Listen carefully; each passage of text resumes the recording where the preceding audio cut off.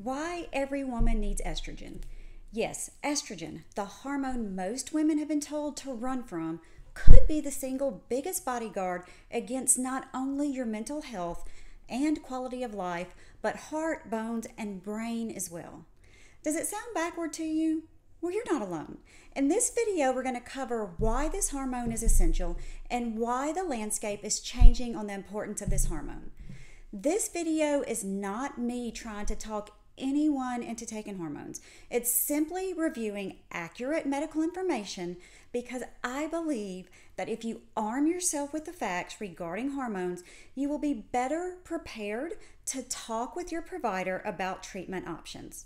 Of key importance, the decision for hormone replacement therapy is all about the right formulation with the right dose at the right time and for the right patient.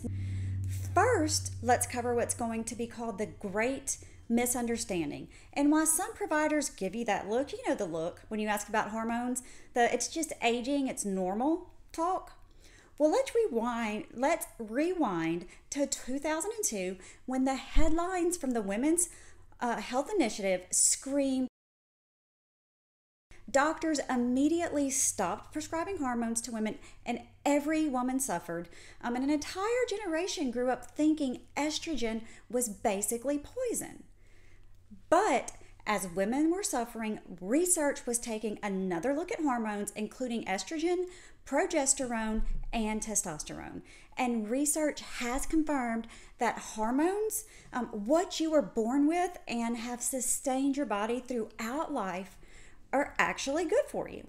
And this is confirmed by the fact that estrogen receptors are found all over the body, in the brain, the heart, the arteries, the skin, the female tissue.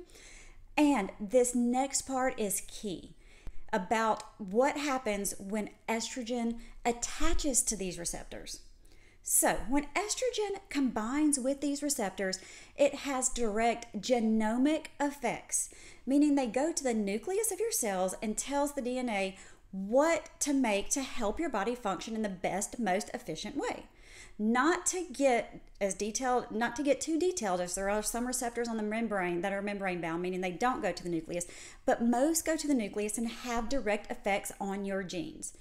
So I'll get to the quality of life benefits, the hot flashes, mood changes, sleep, wrinkles, all of the symptoms that we know hormones help with, all the ones that make you want to crawl back in bed every day, the ones that make you not even want to be around yourself sometimes. We'll get to all that in a few minutes.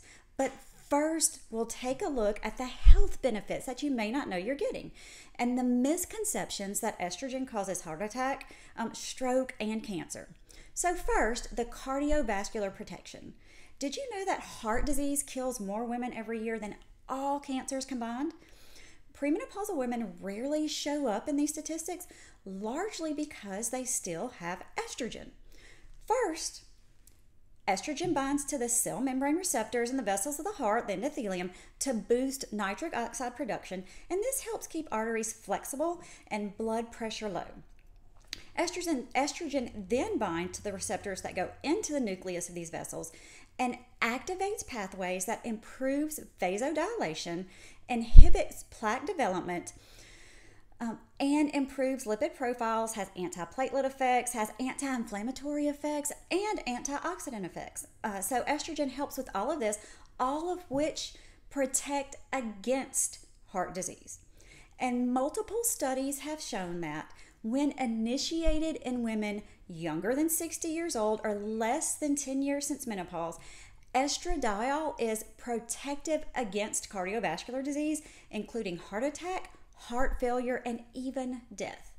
And actually, when women started hormone replacement between the ages of 50 to 59, they had a 40% lower chance of developing a heart attack.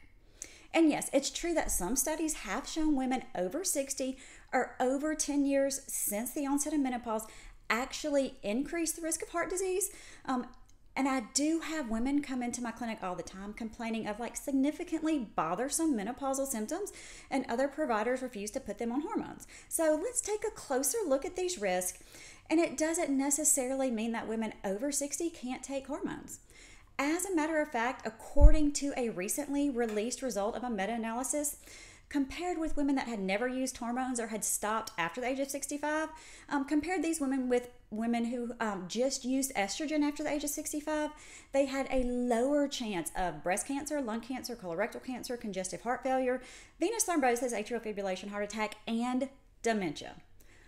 But women over 60 do need appropriate counseling, and that counseling needs to incorporate how patients can better understand the true risk in terms of absolute risk and not just percent increase.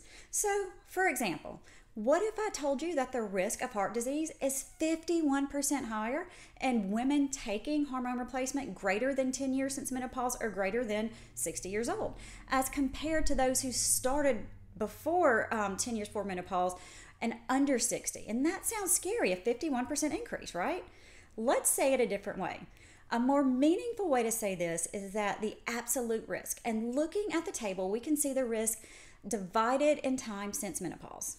So from 10 to 19 years since the onset of menopause, there's a 45% risk of heart disease, but that equals to an absolute risk of an extra 4 per 10,000 women developing heart disease. So that sounds a little bit more acceptable than a 49% increase, right? And here it's seen that even starting later has more, but still relatively small risk, probably because vascular aging has already occurred. So remember that estrogen receptors in the blood vessels actually help prevent thrombi. So if you don't have this early, you'll go ahead and start aging. So let's take a look at stroke now that we've covered heart disease. According to a trial, there appears to be no increased risk of venous thromboembolism when estradiol is given transdermally in a patch or with bioidentical progesterone. So the key here is the formulation: transdermal, bioidentical estrogen, and bioidentical progesterone. And now let's look at the big one, the breast cancer. So the results of the big study, the Women's Health Initiative, and a few other studies based findings with synthetic progesterone, and yes, this makes a huge difference. There was an actual decrease when estradiol was taken, and this can be further seen by a French study with no additional risk seen with breast cancer with the bioidentical progesterone and the bioidentical estrogen estradiol. So what do I tell my patients? Bioidentical hormone replacement isn't shown to cause breast cancer, but if you do develop breast cancer, it can make it potentially grow faster. So that is the reason you must stay up to date with your mammograms, especially if you are on hormone replacement. In addition to hot flashes, poor sleep, and moodiness, with menopause, the brain fog kicks in. So have you ever walked into a room and forgot why you're there? Declining hormones can make you feel like someone has dimmed the lights in your prefrontal cortex. And this is where the estrogen receptors in your brain come in and why estrogen is the brain's bodyguard. Let's look at how estrogen affects dementia and brain fog. So estrogen increases dendritic spines, or little communication antenna between neurons, and boost acetylcholine and serotonin. So mood and memory stay sharp. And MRI studies track faster verbal memory decline in women who don't undergo hormone therapy compared with the peers who replace their estrogen. And so while studies are a little conflicting with dementia, several studies have shown estrogen has what's called a neuroprotective function, meaning it helps protect neurons by helping with DNA repair and regulating cerebral blood flow or blood flow to the brain. And there are studies to suggest that low androgen levels, like testosterone, is a risk factor for Alzheimer's, and replacing can actually help. But this video is on estrogen and not testosterone. That's another video.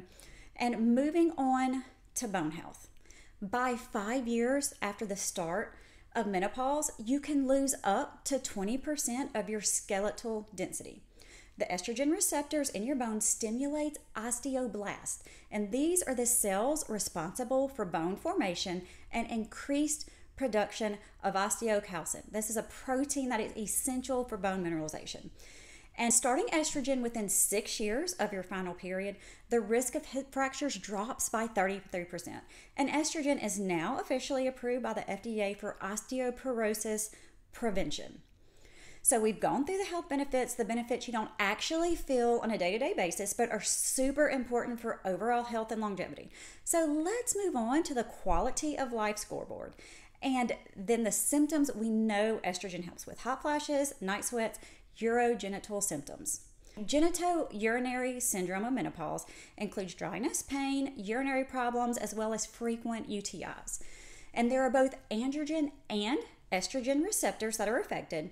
And as far as estrogen goes, replacement, especially with a topical local treatment, can reverse atrophy, increase blood flow, improve elasticity, normalize pH, and thicken tissue. The localized estrogen is generally not systemically absorbed, and there's actually a new push to remove all black box labels from its use. Moving on to hot flashes, the profuse sweating, peripheral vasodilation, feelings of intense internal heat, all from the hypothalamus. The hypothalamus is buried deep in the middle of your brain, and it's your body's thermostat, keeping your core temperature locked within a half degree.